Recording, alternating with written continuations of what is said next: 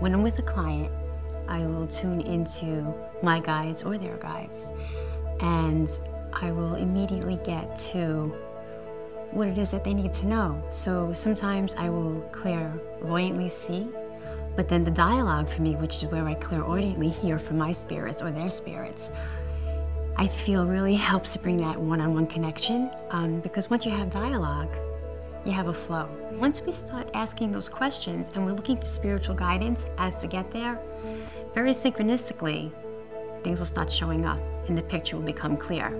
It may take a little bit longer sometimes, but the steps always follow. And the questions get answered. It may not necessarily be everything they want to hear, but they always get what they need to hear.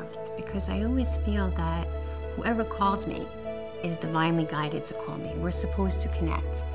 I know that when I have a connection between spirit guides and clients, there comes a healing, there comes a very loving sensation, and knowing that the client's always going to walk away with the best case scenario for them, the best possible outcome.